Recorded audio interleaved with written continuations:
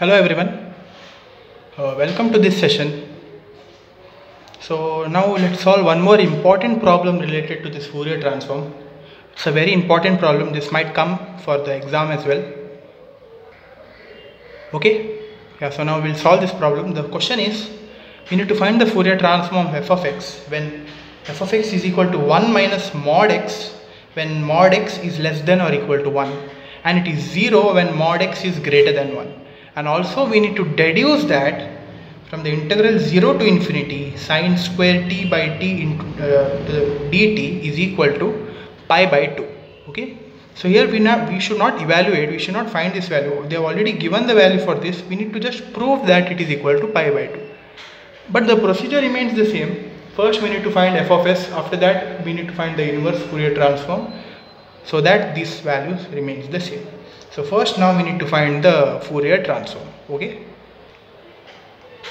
yeah, so I have directly written the substitution, that is from the integral from interval is from minus 1 to 1, since the mod x is less than or equal to 1, right? So the interval is from minus 1 to 1, and I have told it right, the previous intervals, that is minus infinity to minus 1 is not mentioned, and the interval from 1 to infinity, that is x is greater than 1, the function f of x is given as 0. So those two terms, intervals, will be neglected. Only this term would remain, and the given f of x here is 1 minus mod x.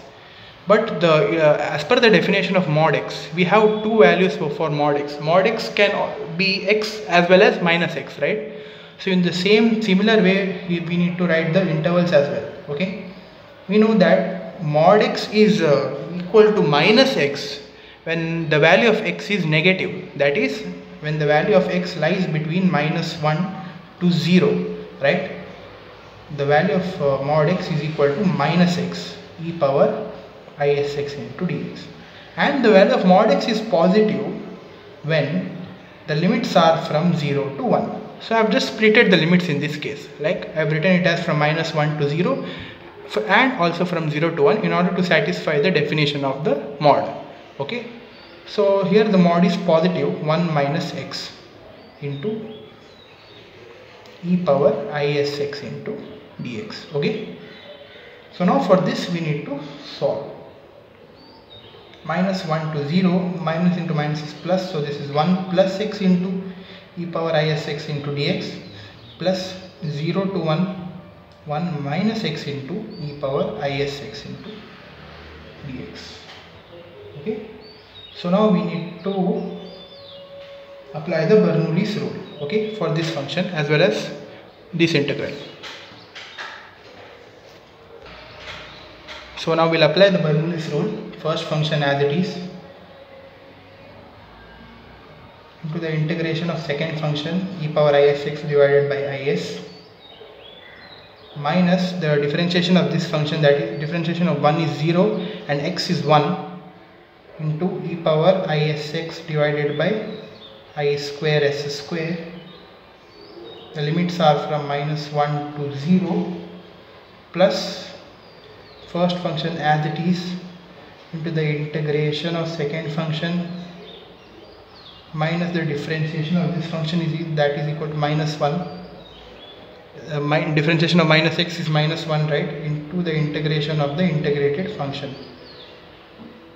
The limits are from 0 to 1.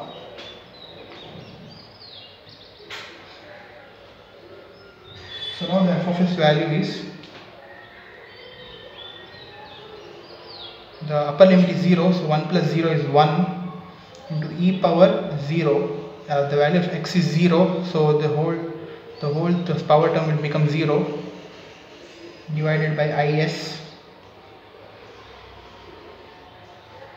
minus 1 into e power x value is 0, right? So when we substitute the value of x is 0, so the whole power becomes 0, divided by I square s square minus the lower limit, that is 1 plus minus 1, so 1 minus 1 is 0, so this whole term will become 0, minus e power minus is, since the value of x here is minus 1, divided by I square s square, plus now for this again the upper limit is 1, so 1 minus 1 is 0, so the whole term becomes 0. I will not write that again.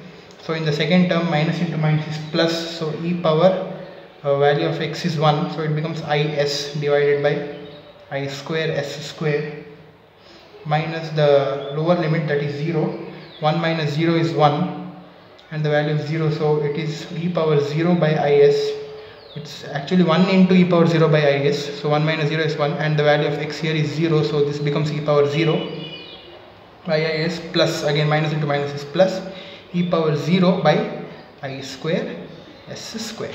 Okay, so now we'll align the terms, we'll remove all the brackets and we'll write it in a single line. So we know that e power 0 is equal to 1, so I'm going to write it as 1 by is minus 1 by I square s square, minus into minus is plus, so e power minus is divided by I square s square plus e power is divided by I square s square, and again there is a minus sign, so this becomes minus, e power 0 is again 1 divided by is, minus into plus is minus, e power 0 is 1 by I square s square. Okay, so here we can cancel 1 by is and minus 1 by is. Okay, so the required f of s now is equal to, so here wherever there is I square, substitute it as minus 1. Okay, so when we substitute this as minus 1, so the sign changes to positive, so this becomes 1 by s square, right? And here from positive this becomes negative, e power minus is divided by s square, again this is minus e power is divided by s square, this becomes plus 1 by s square. So here we can see that 1 by s square, 1 by s square are adding up, so this we can write it as 2 by s square minus e power minus is by s square minus e power is by s square. So here in these two terms, 1 by s square is common, and take that 1 by s square outside. I'll take minus 1 by s square outside, and the remaining terms are, if we take minus 1 by s square common, are e power minus is plus e power is. I have taken minus 1 by s square common, right? So plus e power is will be remaining. So now again this is of the form of cos, right? So since e power minus is plus e power is divided by 2, right, in case of cos, so again for this term we need to multiply and divide by 2. So the final answer will be looking like this: 2 by s square minus, if you multiply the numerator by 2, it will be a 2 cos, in place of theta, that is there is s, divided by s square. Again in these two terms 2 by s square is common, take that outside, 2 by s square into 1 minus cos s. Okay, so we can keep this as the final answer, but in order to show that the question is, we need to deduce that sin square t by t is equal to pi by 2, right? So you can even further simplify the f of s here. So we have an trigonometric identity formula, that is 1 minus cos theta is equal to 2 sin square theta by 2, right? The same thing I am going to write it here as well, here also, that is 2 by s square into 1 minus cos s is equal to 2 sin square, in place of theta there is s, so s by 2. So the final answer of f of s would be 2 into 2 is 4 sin square s by 2 divided by s square. So this is your required f of s. Okay, so now by using this f of s we are going to deduce the case which is given in the question. So now we need to use the inverse Fourier transform. Okay, we know that the inverse Fourier transform is given as f of x is equal to 1 by 2 pi minus infinity to infinity f of s into e power minus isx into ds, right? So now here substitute the value of f of s, minus infinity to infinity, the value of f of s which we have got is 4 sin square s by 2 by s square into e power minus isx into ds, right? So now again, we know that we need only the sign terms, right? In order to prove, we don't need this e power term. So how to eliminate this? We have done previously in one problem. That is, we need to eliminate this by putting the value of x is equal to 0 in this whole equation. That is, this, if we put the value of x is equal to 0, so this would be e power 0, that is equal to 1. So this term will get eliminated. Yeah, so the same thing we are going to do it here also. We need to put the value of x is equal to 0. So this f of x would be equal to f of 0, and f of 0 is given as 1. How is f of 0 1? So in the question it is given that 1 minus mod x, right? F of x is equal to 1 minus mod x. So substitute the value of x here. X is 0, right? So 1 minus 0 is equal to 1. So the f of 0 which we get is equal to 1. So now we'll write it. This becomes f of 0. F of x is replaced by f of 0 is equal to 1 by 2 pi into minus infinity to infinity 4 sine square s by 2 by s square into e power 0 is 1, right? So I am not writing it again. So now f of 0 is equal to 1 upon 2 pi. So now this, again the same thing. In order to replace the limits by 2 times 0 to infinity, we need to check that whether this is an even function. And most of the time this should be an even function, okay? So now let's check that. That is, we need to take f of minus s, that is 4 sine square of minus s by 2 divided by minus s the whole square.